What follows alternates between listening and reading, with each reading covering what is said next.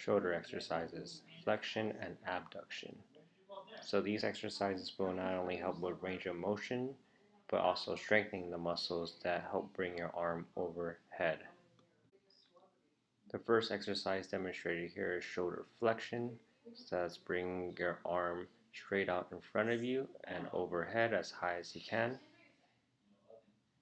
Keep your thumbs pointed upwards towards the ceiling and make sure that you're not overarching your back as you bring your arm overhead.